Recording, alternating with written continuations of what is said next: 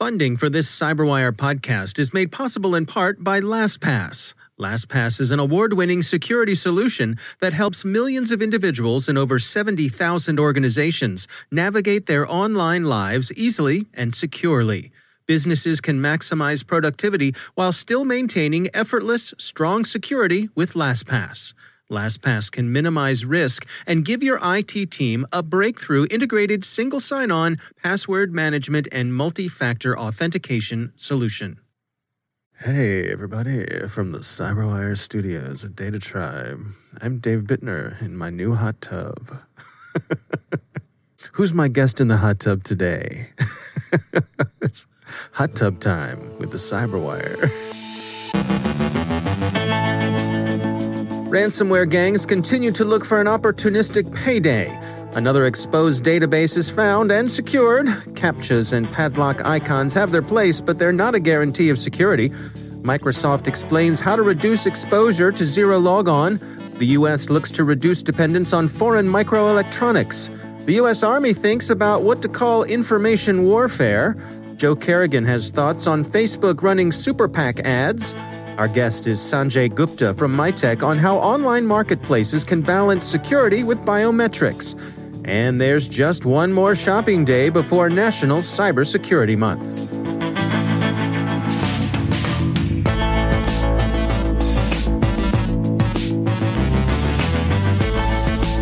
From the CyberWire studios at Data Tribe, I'm Dave Bittner with your CyberWire summary for Wednesday, September 30th, 2020.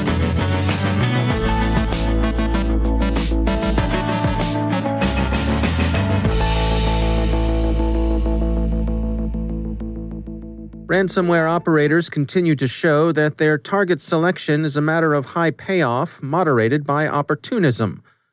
South Africa's Justice Department disclosed that the Doppelpaymer gang attempted an attack on the Guardians Fund at the Master's Office, Pietermaritzburg, Reuters reports. The government-administered fund is held by the courts in trust on behalf of minors, unborn heirs, and missing or absent persons.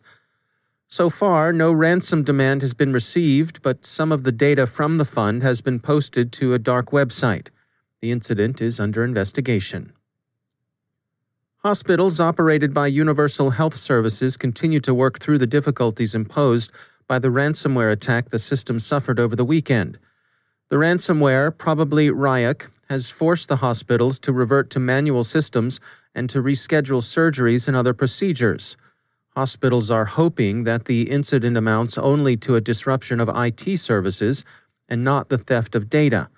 Ransomware, however, has evolved since last year to the point where data theft and the additional leverage and revenue stream stolen information brings with it are now a routine part of criminal practice. There's been another case of a large database containing personal information exposed online.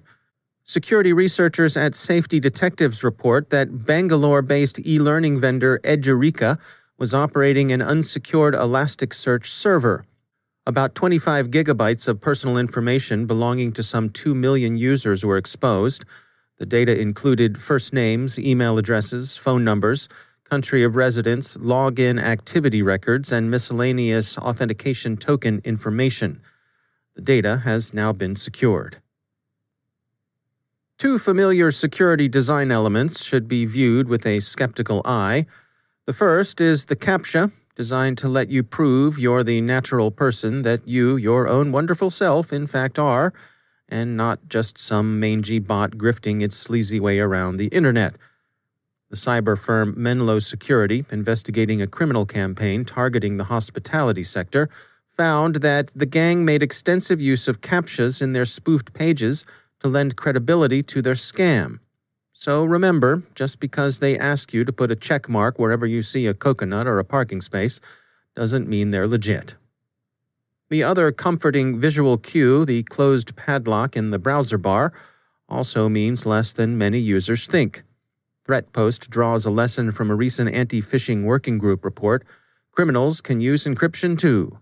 The padlock means that a site is protected by HTTPS encryption and has a transport layer security certificate. This helps secure data exchanged between users' browsers and the website they're visiting. The anti-phishing work group quotes digital risk protection company Fish Labs as saying, "The number of phishing sites using TLS continues to increase. Most websites, good and bad, now use TLS. Phishers are hacking into legitimate websites and placing their phishing files on those compromised sites."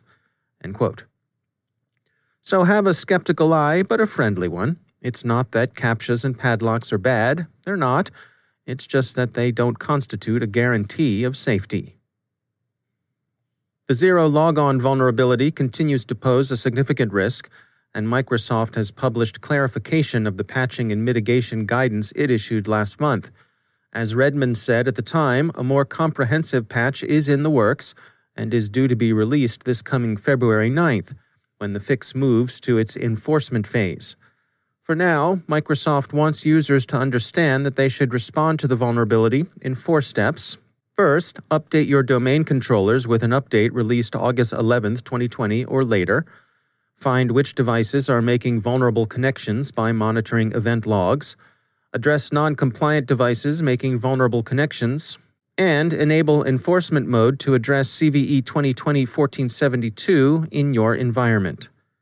As Microsoft points out, the vulnerability is being exploited in the wild, and reducing your exposure is important. U.S. Undersecretary of Defense for Acquisition and Sustainment, Ellen Lord, has outlined U.S. plans to disentangle supply chains from Chinese-produced microelectronics, breaking defense reports.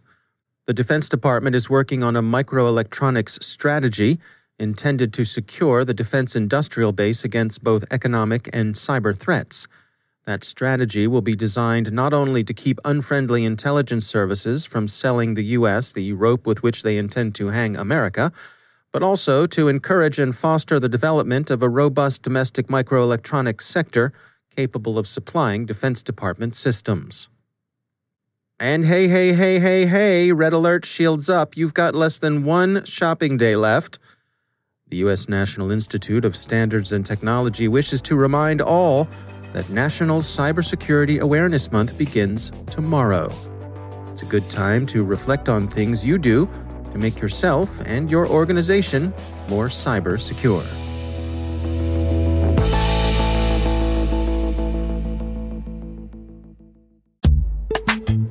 And now, a word from our sponsor, Proofpoint Insider Threat Management. In a changing work landscape that increasingly relies on technology, people are the new cybersecurity perimeter. Employees, contractors, third parties, and anyone who has access to your sensitive data and critical systems can become an insider threat. And it's on the rise. Proofpoint's leading insider threat management solution, formerly Observit, empowers security teams to identify user risk, prevent data loss, and accelerate incident response so you can protect your organization from insider risk. To find out if your organization is protected, take a free trial at observit.com/cyberwire. That's observit.com/cyberwire. And we thank Proofpoint Insider Threat Management for sponsoring our show.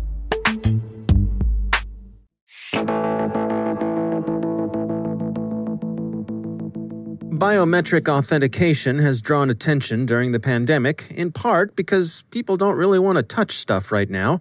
At the bank, at the grocery store, who really wants to enter their PIN number when, say, using Face ID will verify your identity? On the other hand, some rightfully point out that the permanence of things like facial scans and fingerprints present their own challenges. Sanjay Gupta is VP and Global Head of Product and Corporate Development from Mitek, and he offers these thoughts. So on the verification side of the house, on the onboarding side, what we recommend and what our best practices is to really, depending on the type of marketplace you are, if you're a realtor selling clothes online, you may let them come to your website, and then put something in the cart and then ask them to go through kind of the verification process.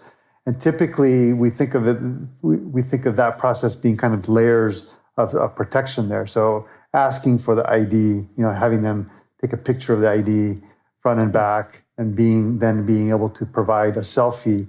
And the selfie would contain 2 pieces of it, which is as that person live at the time when they're trying to onboard, And then matching the selfie to the photo really assures the person that's trying to sign up for the account is really the individual at the time when they're going through the process. Yeah, it seems to me like a big part of this is removing the friction. If there's, I suppose study after study has shown that if there's too many steps, people tend to bail.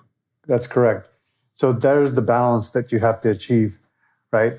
So getting new customers onboarded faster, but also in this day and age, we've got the pandemic going on and more people are transacting online. You want to know that your own information is protected and nobody else is using your credentials to sign up for accounts and then, transact on those.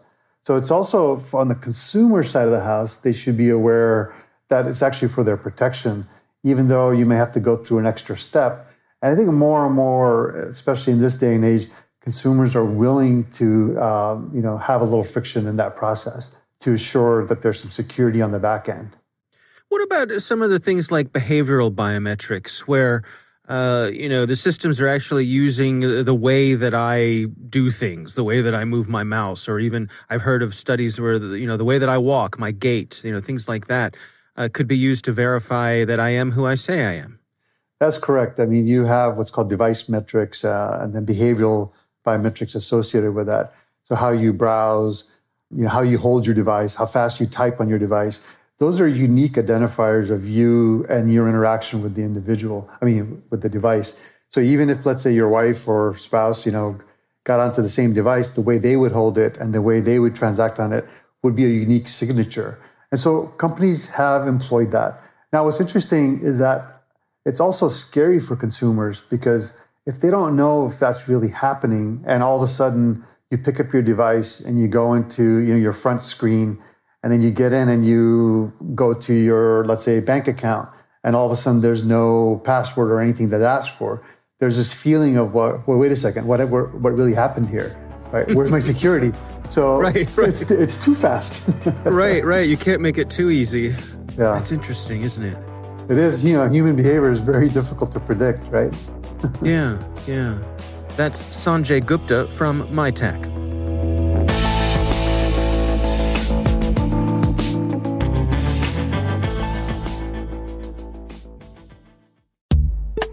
And now, a word from our sponsor, KnowBe4.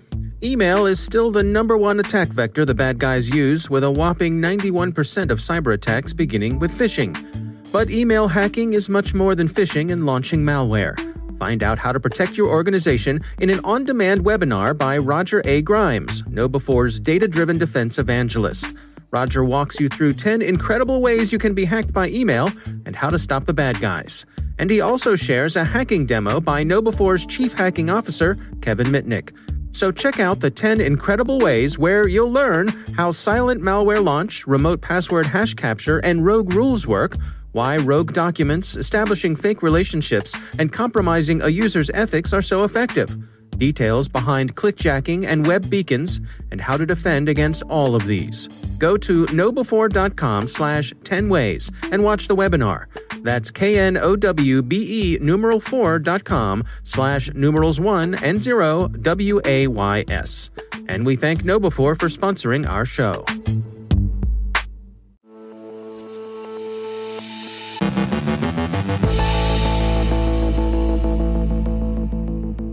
And joining me once again is Joe Kerrigan. He's from the Johns Hopkins University Information Security Institute, also my co-host on the Hacking Humans podcast. Joe, great to have you back. Hi, Dave. This is something you and I discussed at length on our next episode of Hacking Humans, that 'tis the season for political advertising. Yes, and, yes it is. We've got an article caught my eye over on CNN. It's titled, Facebook Allowed Hundreds of Misleading Super PAC Ads, an Activist Group Finds. Lead us in here, Joe. What's going on? So what is happening here is there is a group called Avaaz, AVAAZ. I hope I'm saying that right. And they have found that 2 super PACs have emerged as what they call the worst offenders. And the first is a pro-Trump group called America First Action, and then a Democratic group called Stop Republicans. Okay. Right. Very creative names, right? Right. These guys are super PACs, which is a political action committee, which can accept money from people and spend it however it wants to benefit whichever candidate they want in terms of advertising, and they don't have to clear it with the Federal Elections Commission because it's a First Amendment issue, right? Here in the U.S., people are allowed to make their own First Amendment statements, and they're even allowed to buy advertising for that. And I really wouldn't have that any other way, right? But once again, we find out that they are producing misleading information and putting it out on Facebook, where it is getting huge amounts of traction. Now, if you look at the amount they spent, the Stop Republicans campaign, or PAC, spent $45,000 on 30 ads with misleading information about the United States Postal Service, resulting in 1 million ad impressions. America First Action was a bigger offender here. They had spent $287,000 on 450 ads, making about 9 million impressions. So Facebook has said, we're going to take political advertising this year. And Twitter has said they're not. Twitter has just walked away from this issue. They said there's no way we can control this. There's no way we can vet the information being correct. And in fact, Facebook has even said, yeah, we're not going to vet information as being correct or incorrect when it comes from political candidates, but they still will vet it when it comes from something like a political action committee.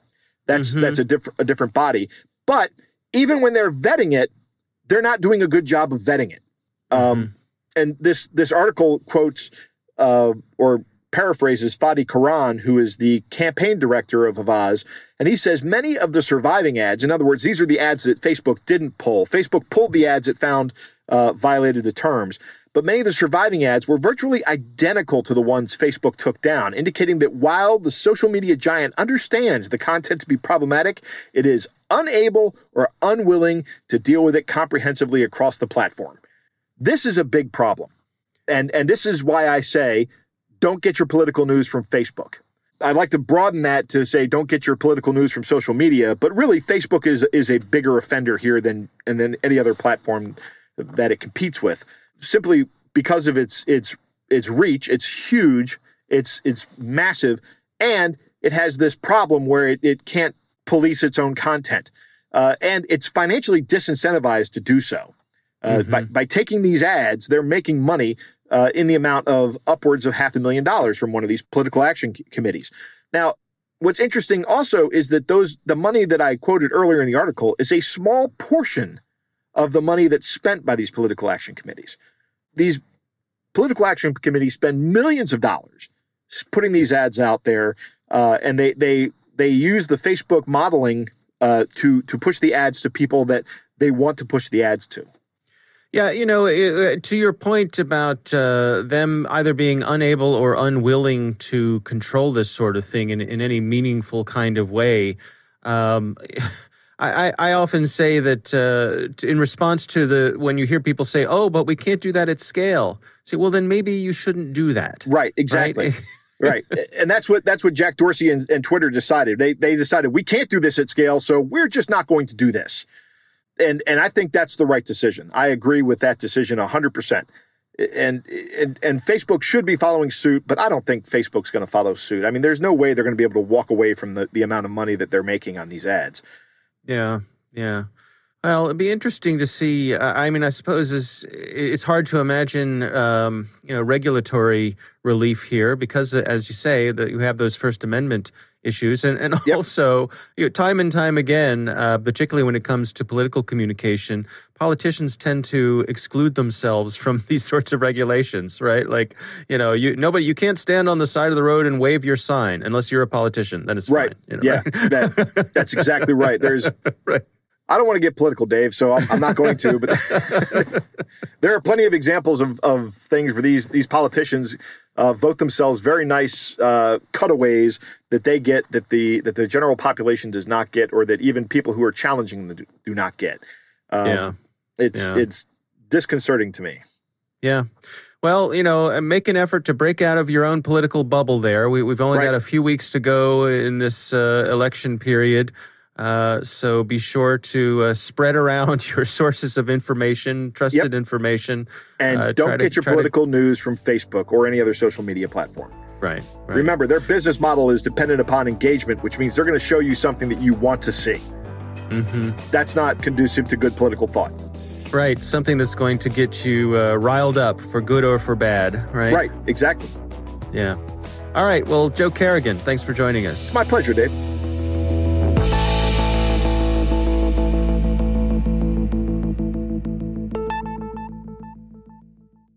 Thanks to all of our sponsors for making the CyberWire possible, especially our supporting sponsor, Proofpoint's Observit, the leading people-centric insider threat management solution. Learn more at observit.com.